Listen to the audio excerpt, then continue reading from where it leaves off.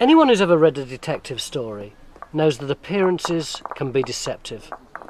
Just over 700 years ago, this innocent piece of land was witness to a brutal murder that changed the course of Scottish history forever.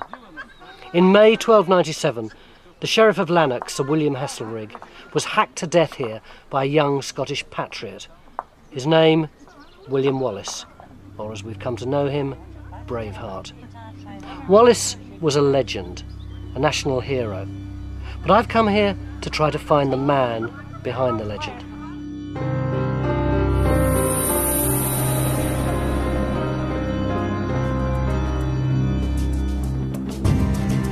If you've ever watched the movie Braveheart, forget it. It's a great piece of entertainment, but not an accurate guide. I've come to central Scotland to find the truth about Wallace. Underneath schools and factories and housing estates lies a trail of blood. But whether it leads to a hero or a villain depends on where you come from. Wallace was the first Scottish champion in the vicious wars of independence from England. He's a Scottish icon to this day, but he was certainly no saint. Wallace was a freedom fighter par excellence and was there for his country when his country needed him. He is accused of getting choirs of naked Englishmen and women to sing for him. This was particularly dreadful. He was an underdog, a second son of an unimportant knight, and yet he had something in him which people responded to. He must have been an extraordinary man. We should never have heard of William Wallace. And we might not have done, except for an accident of history. When Wallace was born, there was no war with England. Scotland was prosperous. Life was good. Then, disaster struck.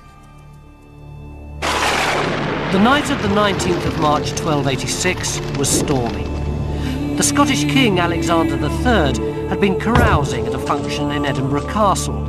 Late at night, and probably the worse for wear, he ignored his courtiers' advice and insisted on returning home to Kinghorn on the other side of the Firth of Forth. He just married a beautiful French princess half his age. In driving rain and pitch darkness, he set off along the coastal path for his marriage bed. But whether it was a midlife crisis or a noble desire to perform his kingly duties, it was the death of him. Somewhere along the way, his men lost him and his horse stumbled and fell. Later on, he was found here, with his neck broken. 600 years later, the Victorians put up this monument to mark the event. It says, without a hint of irony, that it was erected on the sexcentenary of his death. Seldom has libido proved so costly. When Alexander's only heir also died, Scotland was thrown into crisis. Powerful rival factions took to arms, and the country slid towards civil war. Without a leader, there was going to be chaos. A king is going to have to be chosen. Now, in theory, God chooses kings, but in this case, there's going to have to be some sort of earthly intervention. It couldn't happen within Scotland because that would imply the Scottish nobility are superior to the king. It's got to be a great international figure. And Edward I, Scotland's nearest neighbour, great reputation in Europe, he's the man to do it. They'd asked the wrong man. Edward I was a ruthless expansionist. He'd already annexed Wales and Ireland. The crisis gave him the chance to bring Scotland into his empire. Under the pretext of preventing civil war, Edward took control of Scotland. At Norham Castle, he made the Scottish nobles acknowledge him as their feudal overlord, the medieval equivalent of mafia dons acknowledging a supreme boss. It meant that when John Balliol was named king, he was Edward's puppet. But while the Scottish nobles caved in, the common people remained defiant. Resistance leaders emerged from nowhere. Throughout Scotland, there were spontaneous attacks on the hated occupying forces. It's about this time that tales of a fierce young Scot called William Wallace began to circulate. One typical story has Wallace fishing in a river when suddenly 5 English soldiers turn up and demand his catch. and Wallace says you must be joking, but offers them half anyway. And one of the English soldiers is so furious that a mere jock should give him cheek that he draws his sword and lunges at Wallace. Wallace immediately parries with his fishing pole, snatches the man's sword and lops his head off. Then he kills 2 of the other soldiers before the others escape. Who was this Wallace, everyone was asking? We still don't know what he looked like. These pictures are from much more recent times. The only clues we have to his appearance are the accounts which tell of an arrow scar on his neck and a general agreement that he was enormous, perhaps 6'6" or more. He was also much younger than this, about 26. But where had he come from? Well, a Scottish chronicler called Blind Harry tells us that the de Wallace family, which means they were originally from Wales, settled in Elderslie, just south of Glasgow. On the flimsiest of evidence, the good old Victorians did what they do best and erected a monument. But now, archaeology has backed up tradition.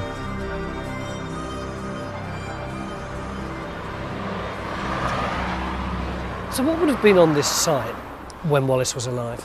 Well, this is the site where Wallace first saw the light of day, and there would have been a fortification here.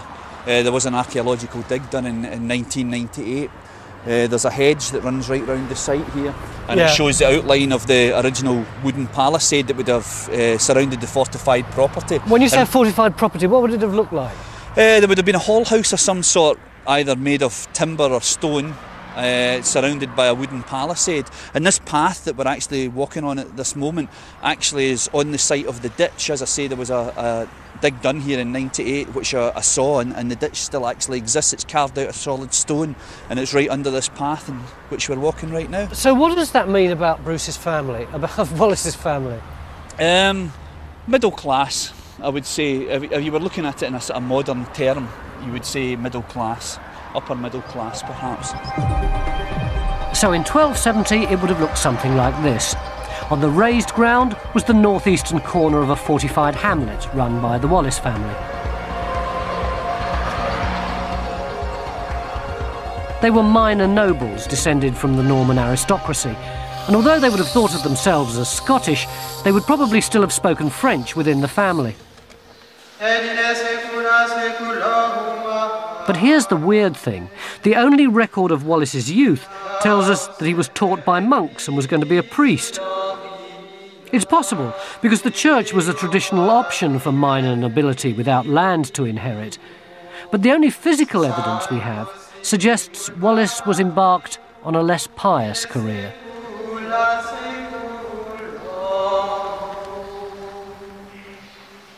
We know from the seal that was discovered a few years ago that has a bow in the middle of it, that Wallace probably saw himself first and foremost as an archer.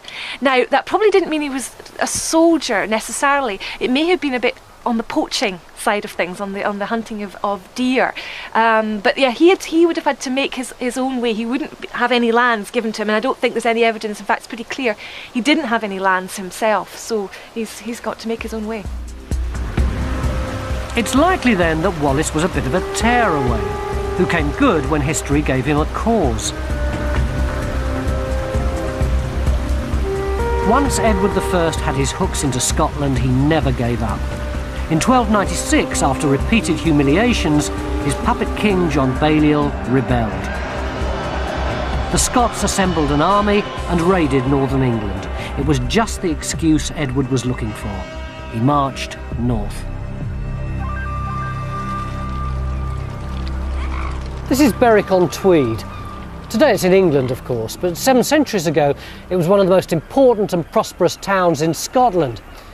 As Edward moved forth, spoiling for a fight with the rebellious Scots, the people of Berwick gave him the perfect opportunity for one.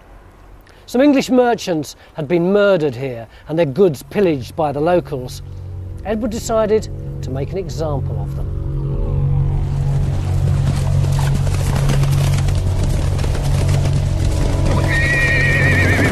The massacre that followed shocked even the partisan English chroniclers of the time.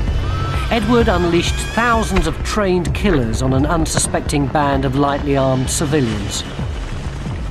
There wasn't much resistance. You see that Land Rover over there? Well, just beyond it, there was a building called the Red Tower, and some Belgian merchants holed up there, firing arrows, and they killed Edward's cousin. So eventually, he personally ordered their deaths by having them burnt alive.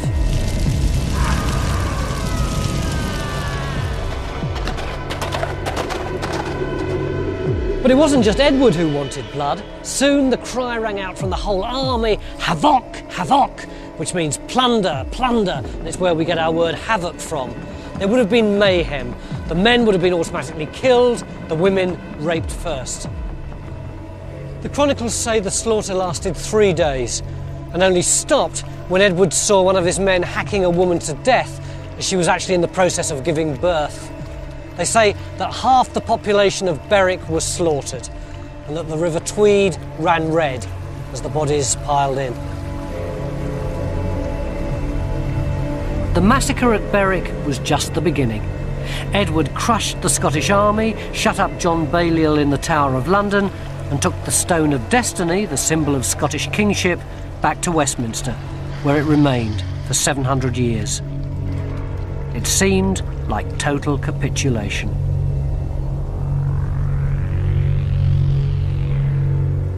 The story goes that when Edward was leaving Scotland, he turned to the Earl he was about to put in charge and said to him, "Bon besoin fait, qui de merde se délivre." In other words, the guy who gets rid of shit is doing a really good job. Edward thought that he'd got rid of the problem of Scotland. He thought that by conquering the nobles, he was conquering the people. But he was wrong, as William Wallace was about to make very clear. Edward I thought he'd taught the Scots a lesson. But the slaughter at Berwick had exactly the opposite effect. All over the country, spontaneous opposition broke out. Then, in 1297, William Wallace burst onto the scene. But according to the chronicles, it wasn't the public atrocities at Berwick that brought him into the limelight, but a private grudge here at Lanark.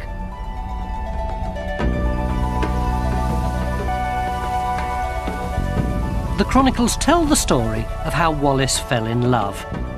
He saw a maiden at Mass here in St Kentigern's church and was instantly smitten. She was Marion Braidfoot from nearby Lamington.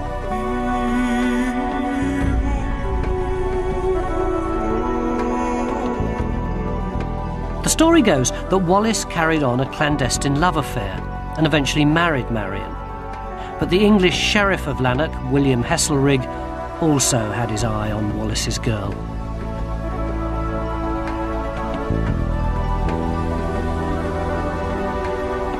When Wallace got into a skirmish with Heselrigg's men, before they could arrest him, Marion helped him escape into the hills.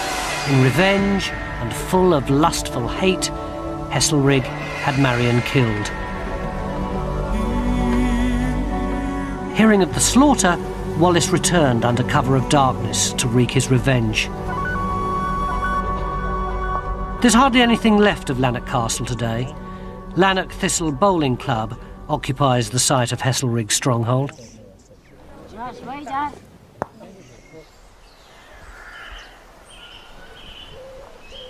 Heselrigg wouldn't have expected Wallace to return, but he did. In May 1297, he and his men probably slipped into town in ones and twos and then joined up, ready for their revenge. The attack was swift and terrible. Wallace went straight to the sheriff's house, surprising him in his bed. One blow of his enormous sword went straight through the sheriff's skull, down to his collarbone. Death would have been instantaneous, but a young follower made sure by stabbing the inert body 3 times. Then the Scottish raiders went on the rampage, killing the English at will, sparing only women and priests.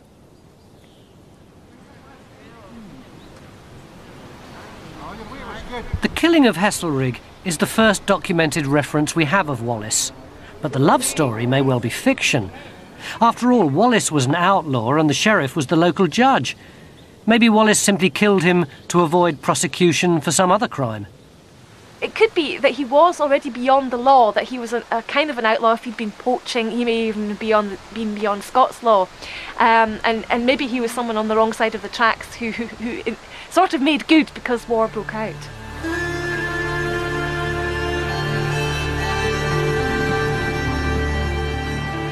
And because of his success, legends stick to Wallace like glue. He's an archer and he kills the local sheriff. Now, at that time, stories of other fugitive noblemen like Robin Hood were hugely popular. We know that Wallace's maid Marian only appears in later versions of the story. Maybe the chroniclers wanted to turn Wallace into a Scottish version of Robin Hood, and so they gave Wallace his maid Marian too. While we're on the subject of myths and legends, this is probably a good time to admit that Wallace was never called Braveheart. That's the name that belonged to that other Scottish hero, Robert the Bruce, after he died, when his brave heart was put into a casket and carried into battle. Sorry. Wallace's slaying of the Sheriff of Lanark made his reputation. People started flocking to his cause. The outlaw band became a militia, and then an army, and at its head, a nobody from Elderslie. Well, that's it. That's the key to it, isn't it? It's the personality of Wallace. I mean, he must have been an extraordinary man. We should never have heard of William Wallace, and we wouldn't have done if it wasn't for this war. He obviously had leadership qualities, but I think he also had that single-mindedness, that devotion to a cause, one cause, which in this case was Scottish independence, that meant that he would, there was no other way for him. And I think he's just one of these extraordinary people in history that do extraordinary things by their own personality, not by the situation that they found themselves in. But Wallace wasn't alone. In the Highlands, a young nobleman called Andrew Murray had been fighting an equally successful guerrilla campaign. When Wallace joined forces with Murray, the rebellion became a revolution. The English had to act.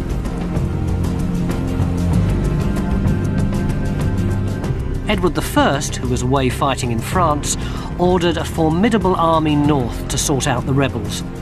Barring their way to the Highlands was the mighty River Forth. Wallace and Murray decided to take the English on at the crossing point. Its name was to echo in history. Stirling Bridge.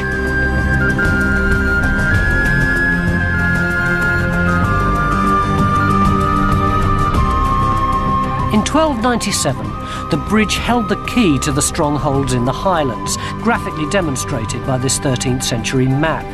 If the English were going to take Scotland, they had no choice but to cross.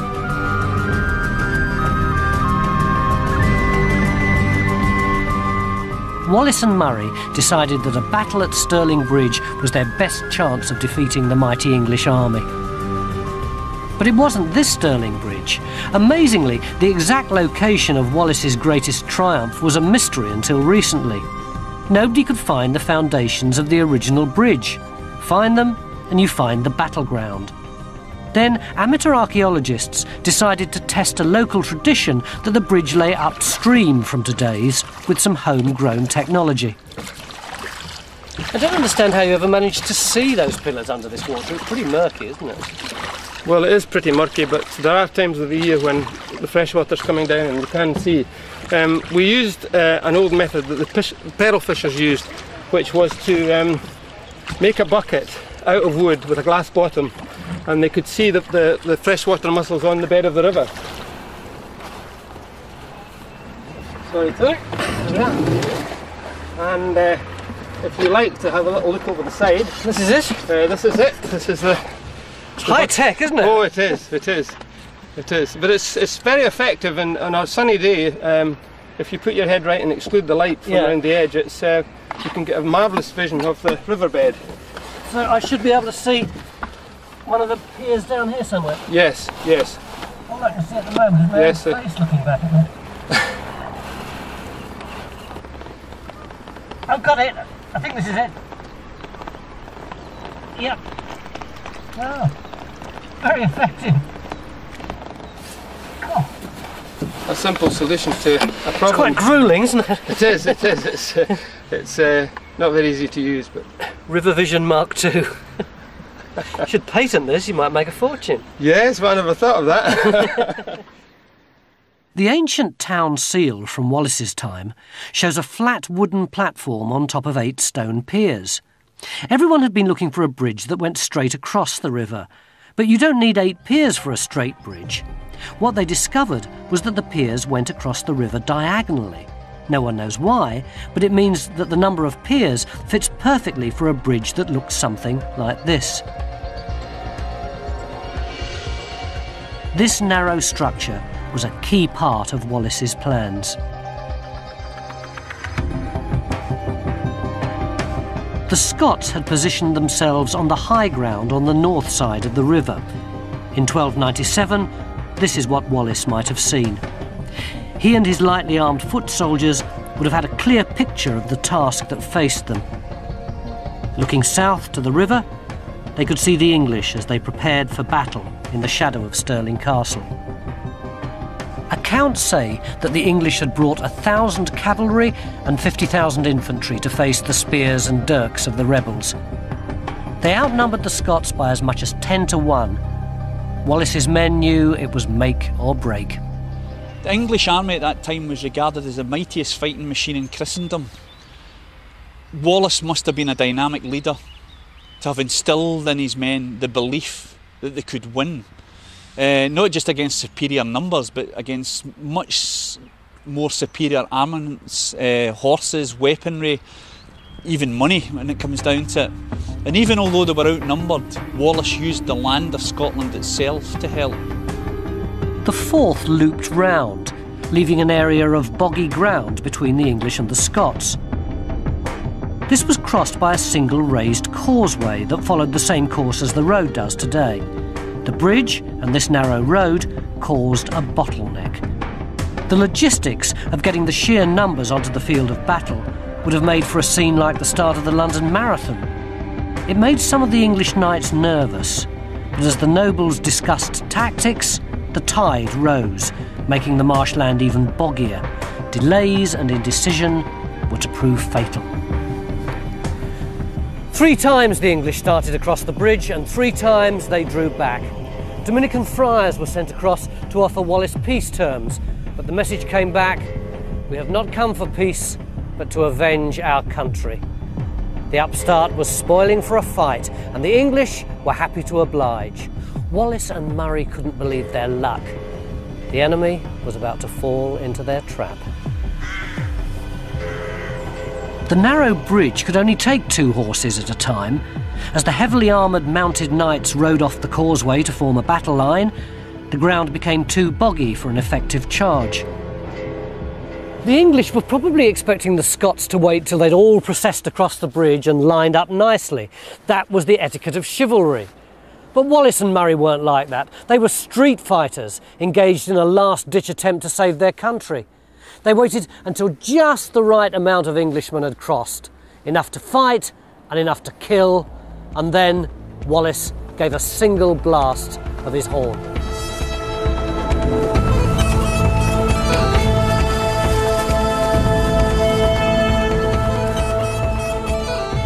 The Scots rushed out from their stronghold on the high ground beyond where that white bungalow is. They attacked on both flanks and they cut off the English retreat back to the bridge. With no room to form up and completely unable to manoeuvre, the English were stuck. The Scots slashed at the hamstrings of their horses and stabbed at their underbellies, and as the horses fell, the English were dead meat. It was carnage.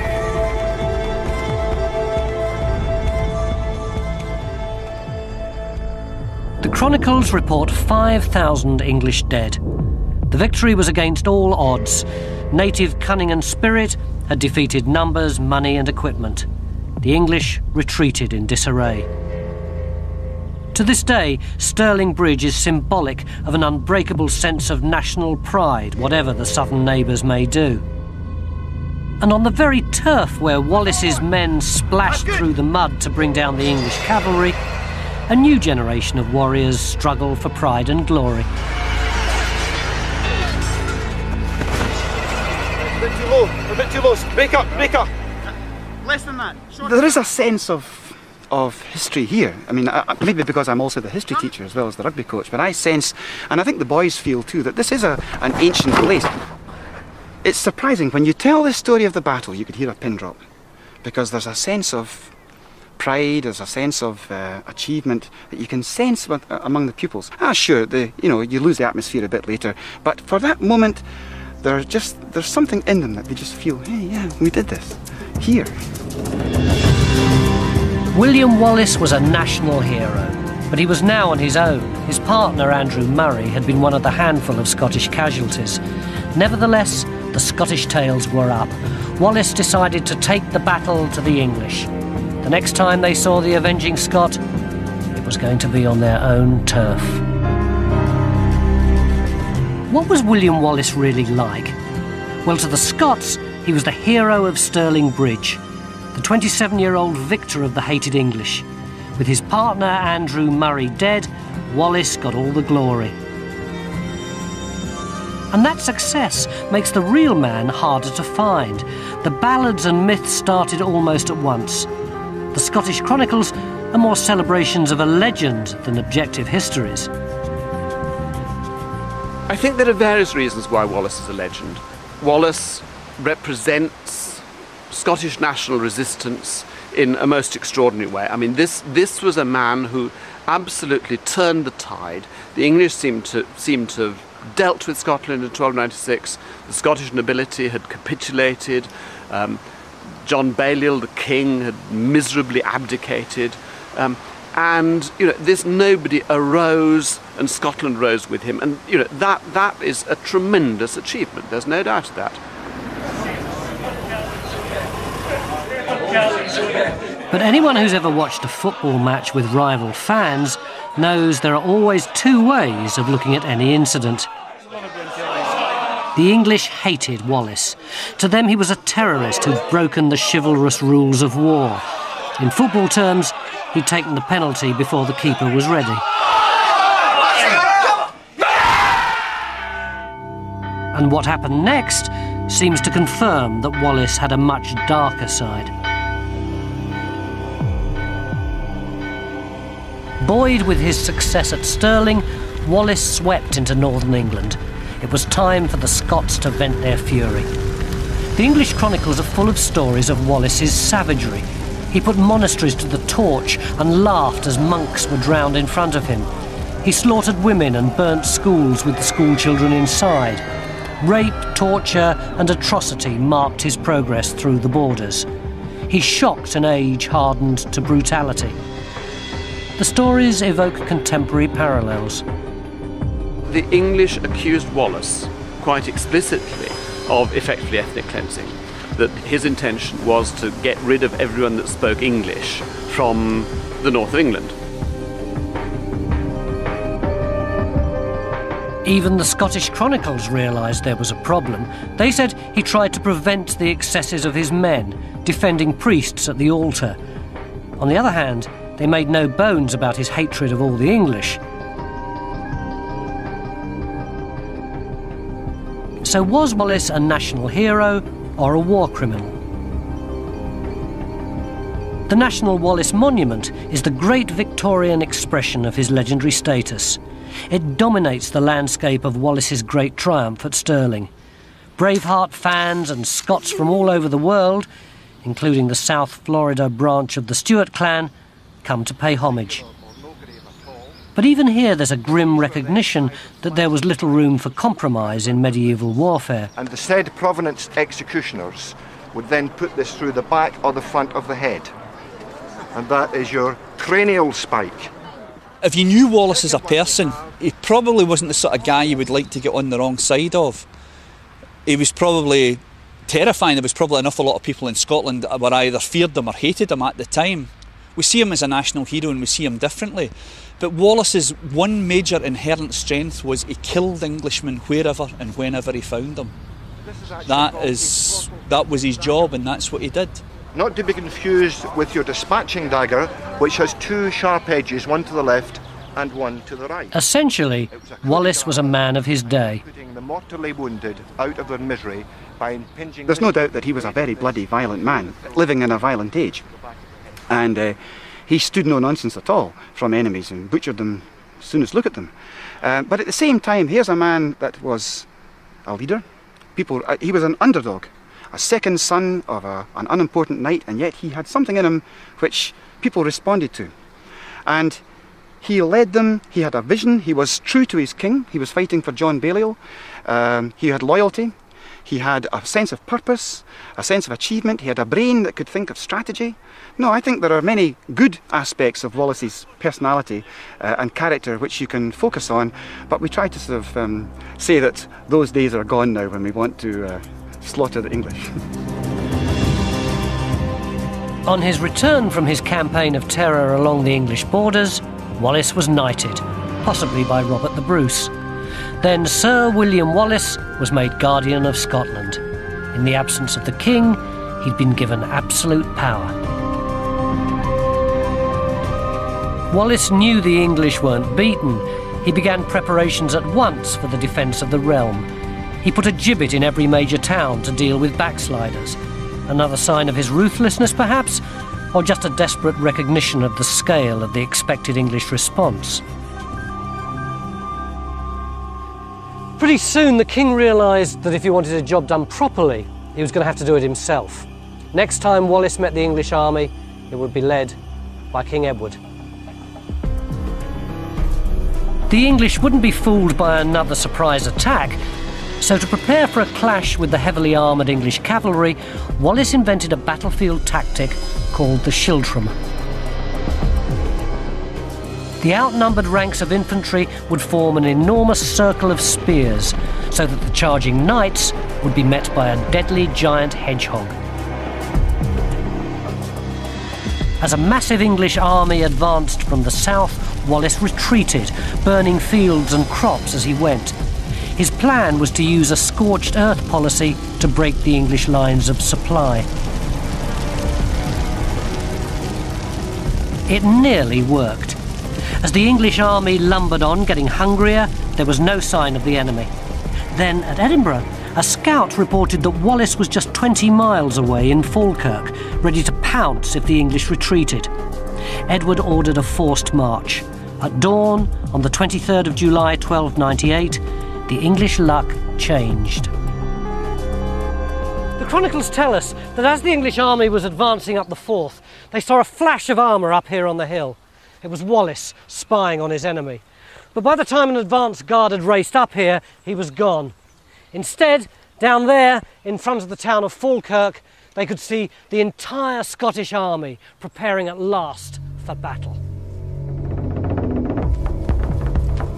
No one knows why Wallace chose to stand and fight. The English were almost out of food and ready to retreat.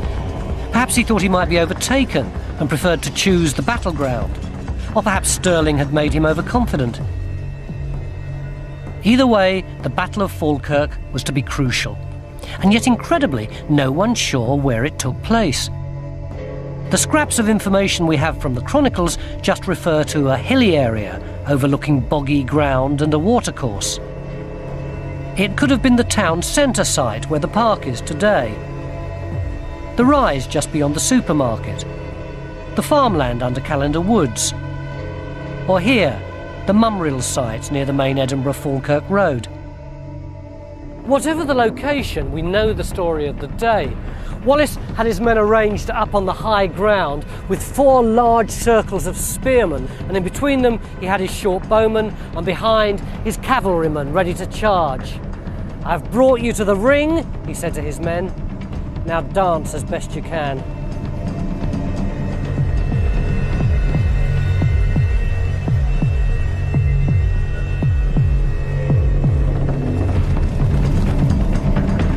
The English sent wave after wave of cavalry across the boggy ground, up the slope and onto the waiting Scottish spears. But then 2 things happened that changed the course of the day and the future of Wallace's reputation. Firstly, the Scots nobility who made up their cavalry suddenly upped and left, and secondly, the English brought on their new secret weapon, the longbow.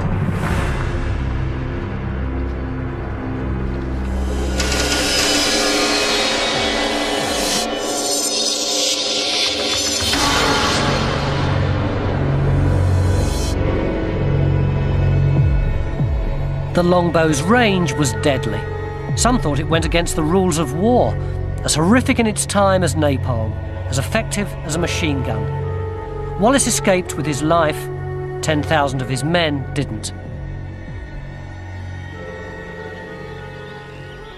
To be fair to Wallace, he had planned his strategy around what the English normally do, which is a major cavalry charge, and that's why you've got the schiltrums, this hedgehog of spears. And he had trained his men well on this, and they'd been practicing for quite a while. But what he couldn't have foreseen really was that Edward would deploy the archers in the way that he did. And this is the beginning of the rise of the English archer to such a preeminent position in the 100 Years' War against France in the next century. They're going to win battles, and poor old Wallace was on the receiving end of that. He had planned it, it's just that technology took over. For people who know the movie, it may come as a shock to know that Falkirk wasn't the end for Wallace. He was to carry his fight on for 7 more years, before his horrific betrayal and death.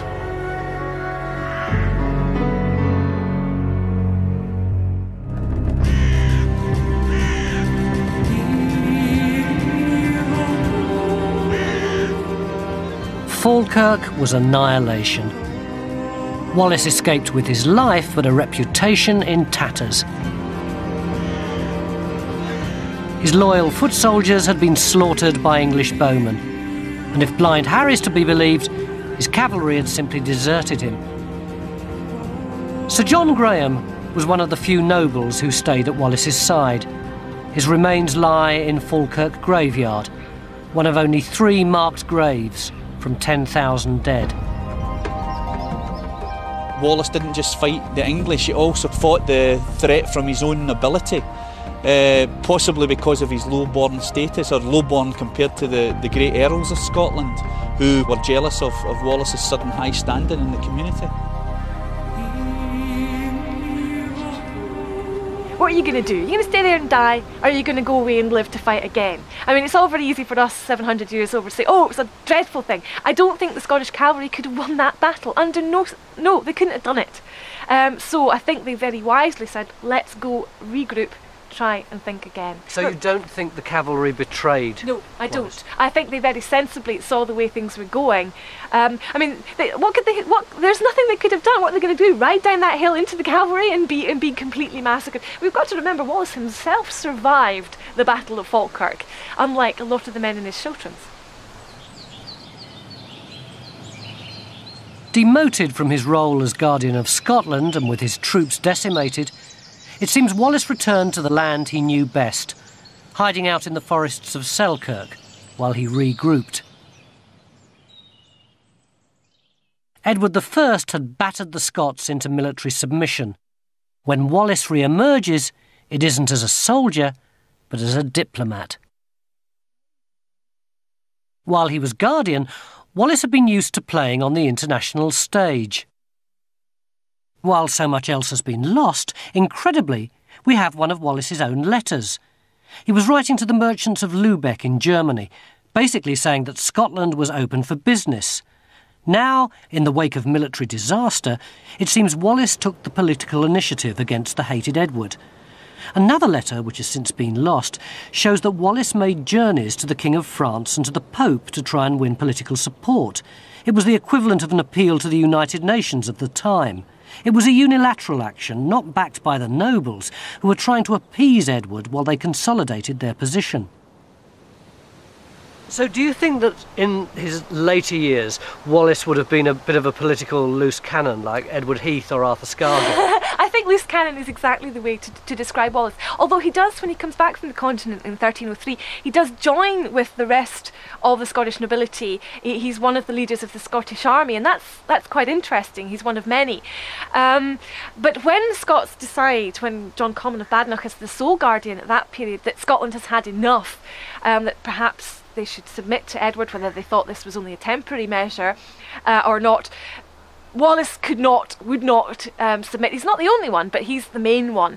And I think most of the Scottish nobility and the Scottish people, it's not just the nobility, a lot of the Scottish people had had enough as well. They would have thought, oh, shut up. But Wallace wouldn't shut up. He fought on in the way he knew best, as an outlaw. While everyone else, including Robert the Bruce, went with the flow, Wallace kept one step ahead of the law. He went straight to the top of Edward's most wanted list.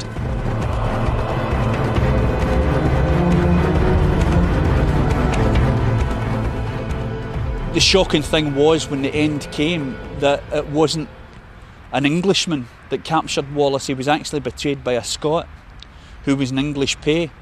But an awful lot of the problems in Scotland down the century were succinctly summed up by Robert Burns, who said, "We are bought and sold for English gold."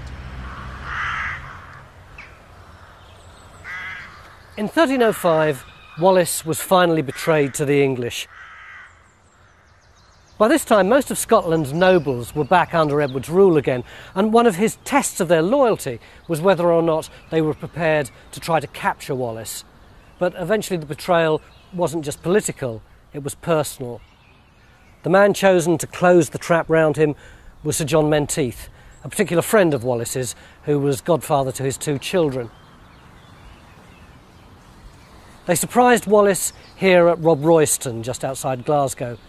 There was a struggle. Eventually Wallace was subdued and dragged south of the border to avoid any possibility of rescue.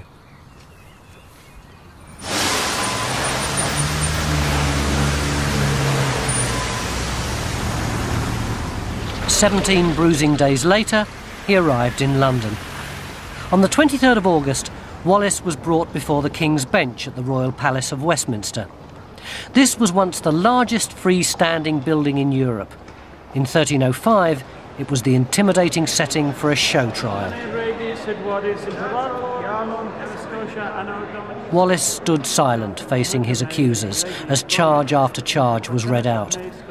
He only spoke once, when accused of treason against Edward. He shouted out that he could never have committed treason, as he had never given his loyalty to anyone but the rightful King of Scotland.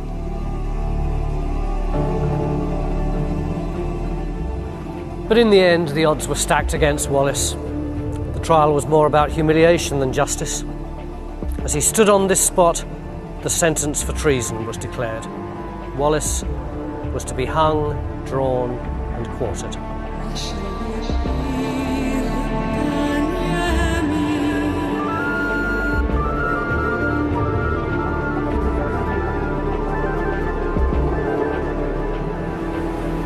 Stripped naked, and with his feet tied to the tails of 2 horses, he was dragged through the city of London. His head banged against the cobbles, the London crowd pelted him with filth. Miraculously, when he arrived here, he was still conscious. In those days, this was known as Smoothfield. It was just outside the city walls. Today, we know it as Smithfield, the site of the famous London meat market. And here, just round the back of St Bart's Hospital, they butchered William Wallace. Now, in Wallace's case, of course, in his hanging, he'd be dangling there, suffocating, and then hack the body open, the quartering, probably using an axe. Take out the heart, cut it out, show it to the crowds. Now, the heart would still be beating. Wallace by now would be brain dead. Crowds wouldn't know this. They'd see the heart beating, because the heart will go on, after brain death, will go on beating for several minutes, perhaps even up to half an hour, well-known phenomenon. Wallace's head was displayed on London Bridge. The 4 parts of his dismembered body were sent to Berwick, Edinburgh, Aberdeen and Stirling, the scene of his greatest triumph, to warn the Scots. And that should have been that. At 35, Wallace had died a failure. His reputation as a military genius had been smashed after just 9 months. Then for the next 7 years, he'd been powerless to stop Scotland falling under Edward's rule. But like many heroes who die young, his death sealed his immortality. It's Wallace's legacy that's his lasting achievement. Wallace's execution inspired Robert the Bruce to take on his mantle. 9 years later, Bruce invoked Wallace's spirit before the decisive Battle of Bannockburn, which established the independence that Wallace had so long fought for. Almost 5 centuries later, Robert Burns, who was brought up in the same forests where Wallace used to hide out, was inspired by Bruce's tribute. He wrote Scots Wha Hae. It's become Wallace's anthem, a symbol of what he represents. That's when Bruce has often led, welcome to your gory bed, or to victory. When the foundation stone of the Wallace Monument at Stirling was laid, 70 or 80,000 people turned out in the day to see it. So he meant something to people, even back in the days when Scotland was seen as North Britain. And any time that Scotland's future has been called into question, Wallace's shadow is there. A lesser man might have simply given up, but Wallace went on trying, admittedly not very successfully, but he remained absolutely consistent to that Scottish cause. And I think therefore it's hardly surprising that this man has become a symbol of Scottish nationalism in an utterly justifiable way. He is crucial to the Scottish psyche and to how the Scots have felt about themselves, and he is the symbol of unadulterated Scotland. It's a very macho symbol, I have to say. I sometimes wonder what we women really feel about Wallace, but he's very important as being somebody that we can look up to with no trace of having had any truck with England. But as a man of the people, Wallace came to represent personal freedom as well as Scottish independence. This is the Wallace Stone at Falkirk, where Wallace is said to have spied on the English. Miners in Scotland used to be bondsmen.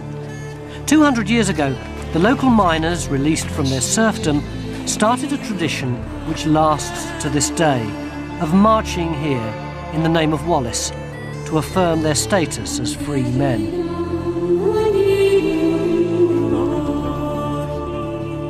I came to Scotland in search of a national hero, but the man I found was much more complex and ambiguous than the well-known legendary character with his deeds of daring do. Of course, Wallace was a man of his time. He was a brutal man in a brutal age. But his absolute insistence that no man or group should be able to dominate any other against their wishes makes him, for me, not just a Scottish hero, but a universal one.